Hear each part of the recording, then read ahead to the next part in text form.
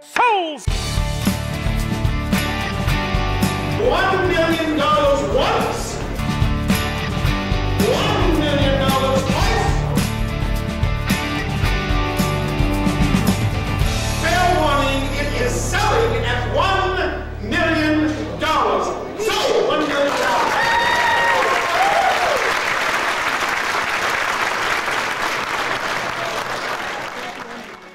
Good afternoon. My name is Tony Greist, and I'm the department head here at James D. Julia Auctions for the Fine Arts, Antiques, and Asian Division.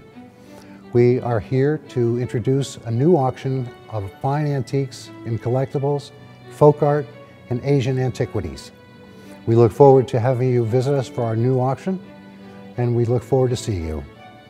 Our annual end-of-summer fine art, antiques, and Asian auction, August 25th through the 28th, features over 2,500 lots gathered from estates and collections throughout the country.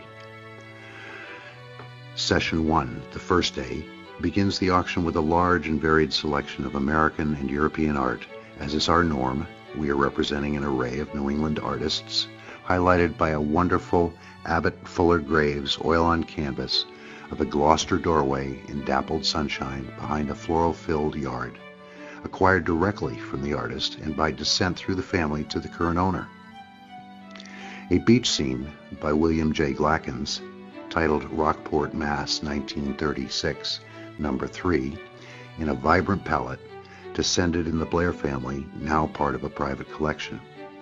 The painting is accompanied by a signed letter from the Glackens to the former owner, Anne Blair. Julius is proud to announce the offering of a collection of approximately 25 paintings by Waldo Pierce. The collection was acquired directly from the artist's daughter. Feeding the Chickens, also circa 1965, depicting a dense flock of chickens in an orchard. And Newburyport Garden in Fall, with a Midtown Gallery New York label.